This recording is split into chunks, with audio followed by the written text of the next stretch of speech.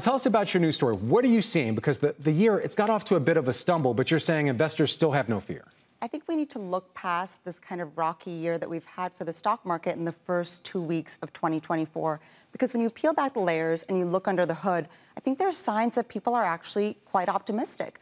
Across the stock market, bond market, derivatives market, in the options market, for example, you're seeing just not a lot of fear. People aren't turning to the types of trades that would pay out if there were a big market drop. Yesterday, we saw the VIX slide alongside the S&P 500, which is pretty unusual. It means there's not a lot of demand for hedges. In the bond market, yields on risky and investment-grade corporate debt have fallen to some of the lowest levels the past 2 years. That's a sign people aren't that worried about the finances of some of the biggest U.S. corporations, and they're feeling pretty good about that right now. Yeah, I think the VIX hit its lowest level since about 2017, and you're mentioning a lower risk premium on some of those bonds. Exactly. So can I give you the other side of the coin? Jeff Gundlach out yesterday pointed to some bearish technical signals. He's saying the double top we've seen in the S&P from January of 2022, the same highs then as now, that's a bearish technical signal. He thinks it's a terrible time to be in the market. What are you seeing that he's not seeing? So it's really interesting. I think what we saw over the past few weeks heading into 2024 was this really violent rally. And that was everyone in the market seemingly rushing to the soft landing side of the trade. And I think we're about to see a huge test for that. And that is one reason to be cautious, right? We have CPI tomorrow morning. We have PPI. We have earnings from some of the biggest banks, and they've gotten bigger than ever. They're going to give us a really good read on how American consumers are doing.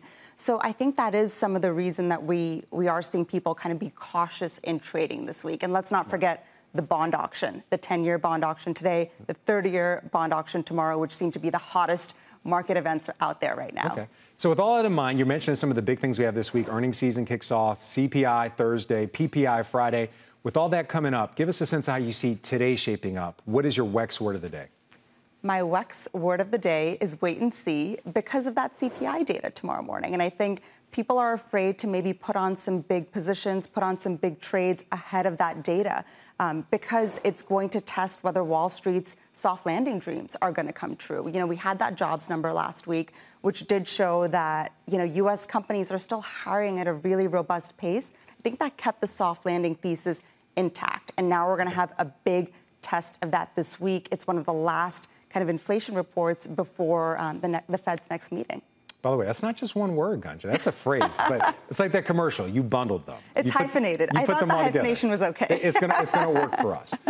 As we continue to look ahead to earnings season kicking off, what do you think about earnings estimates actually declining? They've been pretty much for Q4 cut in half over the last few weeks from October 1st to December 21st. We're getting a new readout on Q4 earnings estimates on Friday from LSEG. But what do you make of that decline? It's been a really remarkable decline. I think analysts are now expecting around a 1 or 2% growth in profits for the fourth quarter. That's way down from the 7 or 8% they were projecting, weeks or months ago. I think one sector to really keep an eye on in terms of earnings is tech. The number one thing I was hearing from analysts and investors going into this year was we think the rally is going to broaden. I'm sure you heard some of the same things. We think small caps are going to keep rallying. And then what do we have this week? We see NVIDIA hitting an all-time high. So that makes me really question those assumptions about which sectors are going to outperform during earnings season and over the next few weeks. I think that's one of the biggest things to keep an eye on. And it's interesting this morning to see the NASDAQ outperforming,